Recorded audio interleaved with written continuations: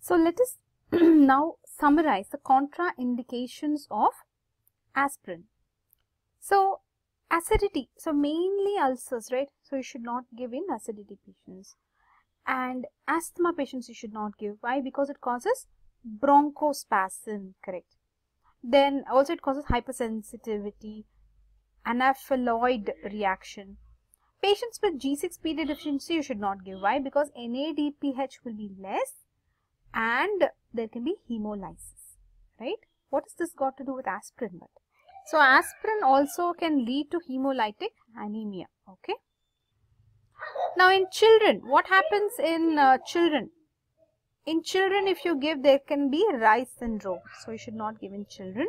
Unknown cause, and you have encephalopathy. Now coming to pregnancy, what happens in pregnancy?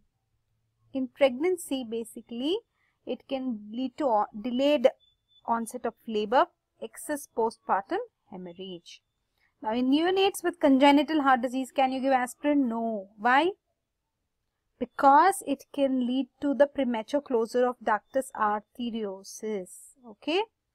Next, coming to kidney failure, if they have, will you give aspirin? No. Why? Because they cannot excrete it, eliminate it. And also, in high doses, there can be analgesic nephropathy, correct, in prolonged use. Coming to bleeding disorder, in prolonged use, you will have bleeding disorder. So, don't give it to people who already have bleeding disorder.